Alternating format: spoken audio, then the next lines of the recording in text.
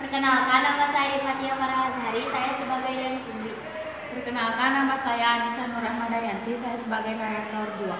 Perkenalkan, nama saya Raina Novani, saya sebagai narator 1. Perkenalkan, nama saya Sony Purna Pratama sebagai narator 4.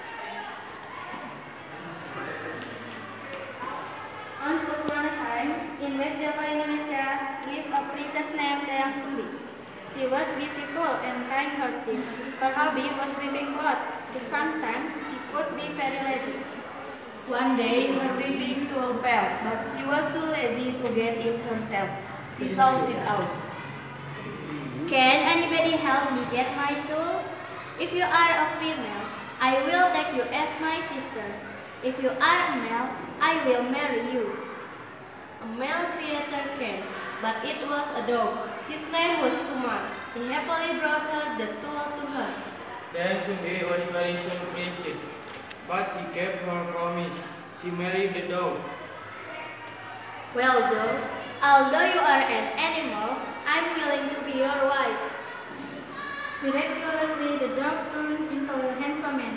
Tumang was actually a man who had been forced by a witch to become a dog. But at certain times, Tumang would turn back to be a normal man. Their only son, Sangkuriang, was soon born, and he grew up to be a handsome and healthy boy. He always played with his very loyal dog, Tumang. He did not know that he was actually his father, because Dayang Sumbi hid the secret from him. Sangkuriang liked to hunt in the wood, of course with Tumang. One day, Dayang Sumbi asked him to bring home a deer herd. But after hunting for several days, he could not find any deer in the wood. Sangkuriang decided to give up and walk home. But then deer ran past him. Quickly he commanded Tumang run after it. Tumang after the deer. Dog stays apart. He was unusually disobedient, making Sangkuriang even angrier. Bad dog, what happened to you? Don't you hear me? Sangkuriang thundered while pointing his arrow at Situmang. Then an accident happened. Sangkuriang was stripped of the arrow. It rushed towards the dog and hit him right in the head. Situmang died at once. Sangkuriang then took his heart for his mother. In the hut, Dayang Sumbi cooked the heart and ate it. It was delicious indeed. But then she realized that Situmang was not around. Dayang Sumbi then asked Sangkuriang anxiously, Where is Situmang? Wasn't he with you today?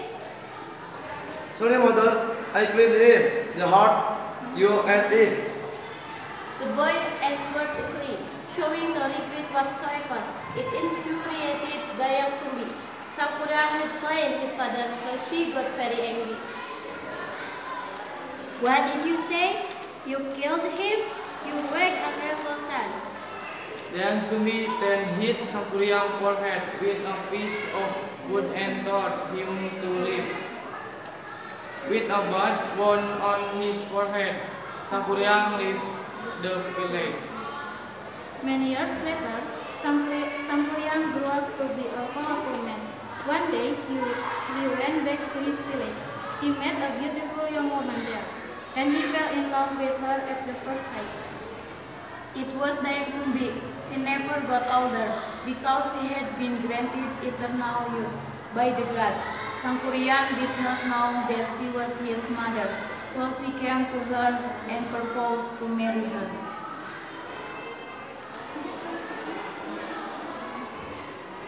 When he walked closer to her, Dayang Sumbi got very surprised. She saw the scar in Sangkuriang's forehead. Dayang Sumbi asked Sangkuriang, How did you get these scars? I don't remember, I just remember that I hermit on Confucius and wandered in the jungle. Soon Dayang Sumbi knew that her food would leave her alone time ago. She told him the truth and tried hard to explain it to him, but he did not believe her. She did not want to break his heart, so she hesitated his proposal but gave him an impossible thing to do.